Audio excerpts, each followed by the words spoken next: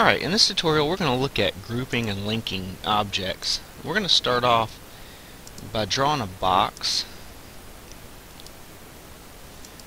We're going to name this box Parent, and we're going to draw a couple of spheres. Actually, we'll draw 3 spheres.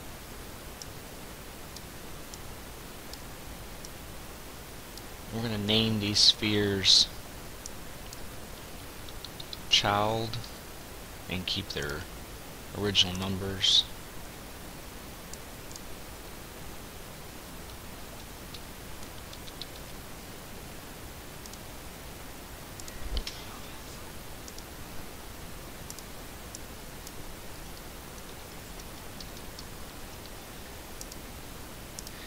So the first thing we're going to do is we're going to select all of these objects. We're going to go up to Group, and under the Group tab we have Group, and we're going to name this group, and we'll name it Selection. Now once we've grouped these objects, when we move them or scale them or whatever we want to do to them, they will scale and move and act as a whole object. Now if we want to change something in a group, let's say we want to make this sphere smaller, we would have to come up to Group, and we can do one of 2 things. We can either ungroup them, which will take the group away, or we can open them. So we want, in this case, we want to open it. That allows us to select individual parts of the group, do what we want to do with that particular part, and then we can close that group. And when we close the group, the original group comes back and will act the same as it ever did.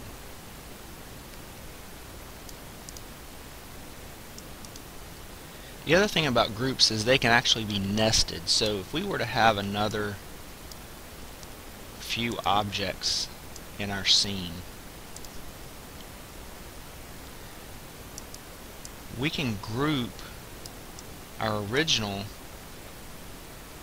group with a new group. So for instance, if we grouped all of these together, we can group, call this Selection 2, and now we have 2 groups. Actually have one big group and one group within that group. Now if we were to open this group, you see when we select that box in Group 1, the Selection 1, it actually selects that whole entire group because it's a subgroup of this larger group. But now we can control the 2 boxes. So when we select this group, the first group, we can open that group and still modify the parts inside of that group. And when we get done, we simply click Close and Close, and all of the groups are closed again. Now in order to show you linking, we're actually going to click on this group, we're going to ungroup everything. Actually, we're going to come down here to Explode, and Explode will ungroup everything all at once, so we have no more groups. We're going to get rid of both of these so that we just have our box and our spheres left.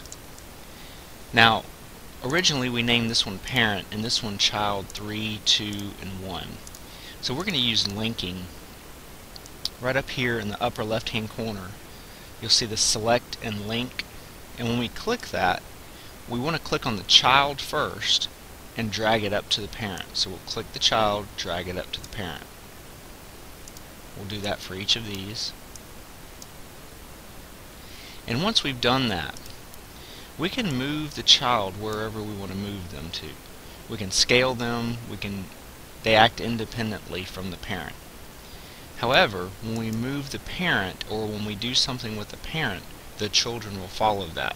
So as I move the parent, the children will follow, just like they were grouped. Each child is independent of the other children, and once you've set the child, it will keep that relative distance and spacing from the parent. when we move the parent.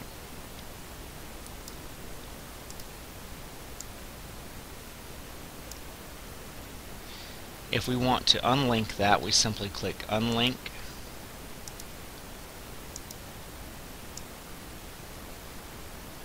And the child doesn't follow the parent anymore.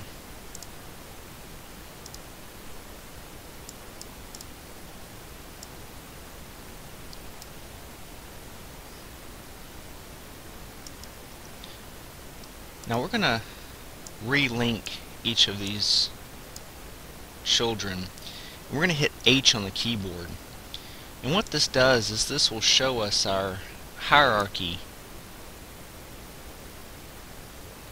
So we're going to come up here to display and display children, and everything went away. If we will expand this box right here under parent, you'll see the children that are linked under the parent.